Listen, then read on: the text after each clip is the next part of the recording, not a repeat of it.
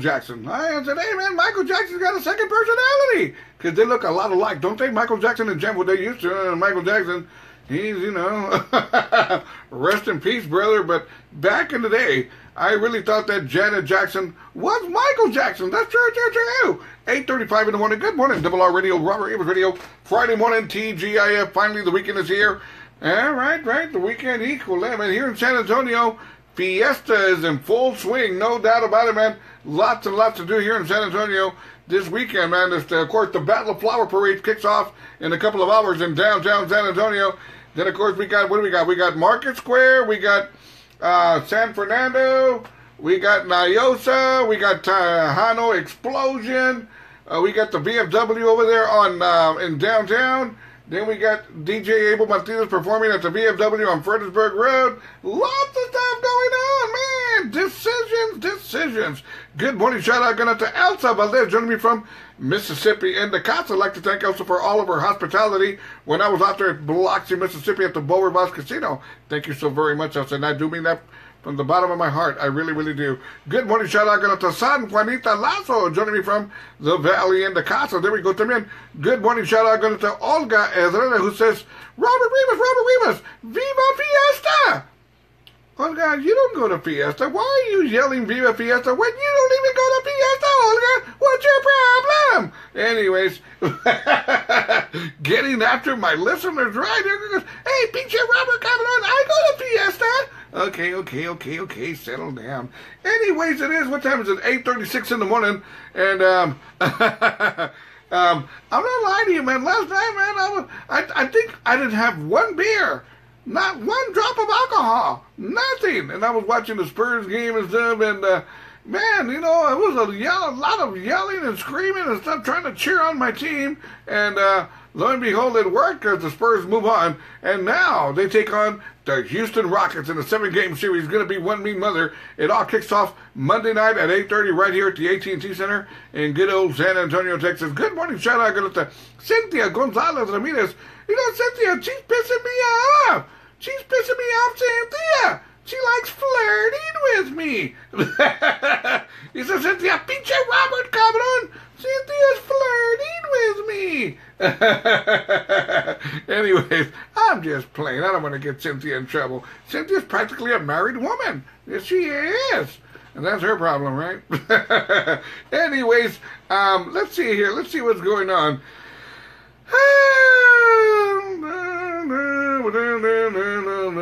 Yesterday I didn't have no papa. Yesterday, actually, I went down to Market Square. Cindy Martinez Hernandez and myself, she goes, Robert, let's go to Market Square. And I go, no, Cindy, I don't want to go, man. I don't want to go. I want to stay home. She goes, come on. Quit being a party pooper. So as Cindy accompanied me, we went down to Market Square, walked around a little bit. And I got to tell you, man, we got out there about 11:30, close to 12 noon. And there were people all over the place. They were already drinking and partying and throwing gritos. It was happening at 12 noon, right? And then we went to go eat at La Margarita at Market Square, and there was like about a 30-minute wait, and we're waiting, and I kept on telling the girl every 5 minutes, hey, we've been here for an hour. She goes, no, you haven't, sir. You've been here 5 minutes. All right. So then about another 5 minutes, hey, we've been here for an hour and a half. She goes, no, sir, you've only been here 10 minutes. Okay. And then another, hey, we've been here 2 hours. She goes, no, sir, it's only been 15 minutes. I go, man, I can't get one by on her. Anyways, Cynthia Gonzalez Ramirez is getting after me. She goes, yeah, right, Robert, shut the hell up. All right, okay, I'll shut the hell up, Cynthia Gonzalez Ramirez. So anyways, really, man, for Market Square at 12 noon, I mean, they were packed. And mind you, let me just say this. If you're going down to Market Square today or anywhere in downtown San Antonio, be prepared for no parking. And if you find it, it's going to be expensive. $20 to $25 parking. The further you are, the cheaper it's going to be, of course. But from what I saw, it was $20 to $25 parking. And they got $7 tacos. And they got, that's pretty expensive. The beer, $6. And then the hookers I think they're, what is it? I think it was just $100 for 10 minutes. And I go, man, "Ooh, forget it, man. I'll just do something else for those 10 minutes. I'm keeping my $100 bill in my pocket." But I did ask one hooker. I said, "Ma'am, do you take a Pizza Hut coupon?" And she threw me the finger, and I said, "Well, I guess she doesn't." Anyways, I tell you what, it is time for question of the day. But before we get to question of the day, check this out. Crazy, crazy story. A woman. Huh? Uh-oh, Cynthia's pissed off at me. "Robert, shut the hell up, Robert." Okay, I'll shut the hell up.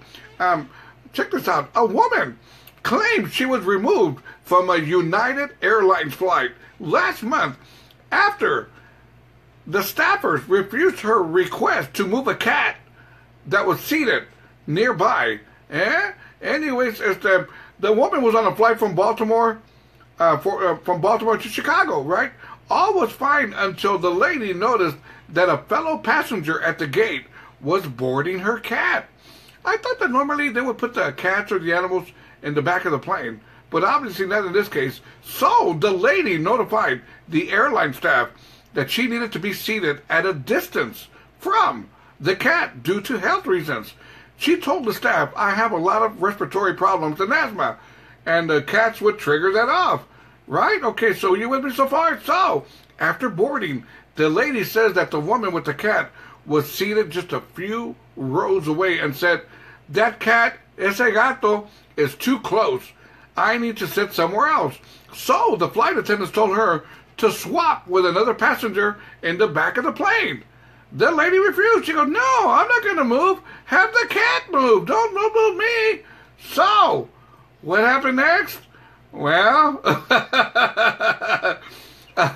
the lady was told that the crew was uncomfortable with her griping about the cat, so she was going to have to be removed from the plane.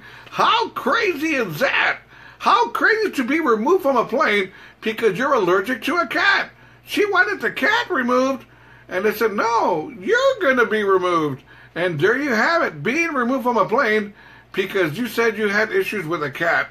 That's crazy. It really, really is. Really, I've flown many, many times, and my arms always get tired. Yeah, not funny? Okay. But anyways, I've flown many, many times, and to this day, I've never seen an animal being brought on board, being put right next to on a seat. I've never seen that. I've seen a couple of dogs, but, those girls are pretty ugly. They were a couple of dogs, but we're not going to go there right now because this is a family show. But to be removed because they did not want to remove the cat. Instead, they removed the lady. She probably deserved it. She sounded like if she was being a really, really, like a big bitch. She really would. I know, I said it, the word bitch. I said I can say that. This is internet radio. It's not a bad thing. Everybody nowadays, everybody's calling each other a bitch, and that's sad, right? I'm not going to lie to you. I'm going to come straight. This is Friday morning. Friday mornings I get wild and crazy. I like it when a girl calls another girl a bitch. I like it a lot. I do. The other day, man, I was going to HEB, and some girl stole some other girl's parking. I don't know what happened. I got there at the back end of everything, and all I heard was a girl yell at the other girl, "You stupid bitch, you took my parking." I said, "All right, woohoo, some bitch action, here we go. Call her back, call her the same, yes, call her back. I'm looking for some action here, man, come on. It was a slow Tuesday." And that's true, it really is. Good morning, shout out to Diana Yanez, joining me on my morning show, man, Michelle Ramirez Williams. Now, that being said, let's get to my question of the day. Question of the day, simple, straight to the point. Let's see here. Question of the day. Are you allergic to an animal? There are people that are allergic to animals, etc. And that's true. So head on over to Robert Rivas Internet Radio Group page right now and answer mi pregunta, por favor. Are you allergic to an animal? Or anything of, etc. No lie. Back in the day, I used to date this girl. And every time I would be close to her, I would sneeze. I'm not lying to you. I would sneeze and she'd get down on her knees, but that's another ballgame. But really, every time I'd see this girl, I would sneeze. So every time we go to bed, I'd hold my nose, I put a clothespin on my nose. I don't know what it is about you, man, but I'm allergic to you, but it doesn't mean I'm going to say no. But I am allergic to you, but it doesn't mean I'm going to say no. So I put on the clothespin, and there you go. And then as soon as we were done, I said, "Honey, you got to go." I'm allergic to you. You got to go. So anyways, head on over to Robert Rivas Internet Radio group page right now and answer me pregunta, por favor. Are you allergic to an animal? Any kind of thing like an animal whatsoever? Are you allergic to something like this? Anyway, Cynthia Gonzalez Ramirez from Houston, Texas says, Robert, can you play something for me? And I go like, what, Cynthia, like what? And she goes, well, babe, can you play some Gary Wright? I said, look here, Cynthia. Don't be calling me babe, all right? Don't call me babe. You can call me honey. You can call me corazón, but don't call me babe. Yeah, I said, okay, I'll play your song. There we go. Let's do it. Let's do some Gary Wright. Love is Alive. Double R Radio. Buenos dias, Friday morning.